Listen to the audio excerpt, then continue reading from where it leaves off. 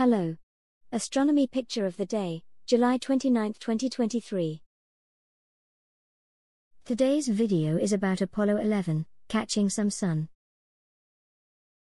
Bright sunlight glints as long dark shadows mark this image of the surface of the moon.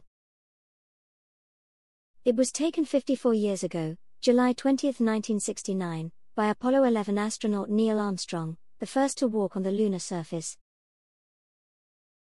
Pictured is the mission's lunar module, the Eagle, and spacesuited lunar module pilot Buzz Aldrin. Aldrin is unfurling a long sheet of foil, also known as the solar wind composition experiment. Exposed facing the sun, the foil trapped particles streaming outward in the solar wind, catching a sample of material from the sun itself. Along with moon rocks and lunar soil samples, the solar wind collector was returned for analysis in earthbound laboratories. Thanks for watching. And don't forget to like, comment, and share.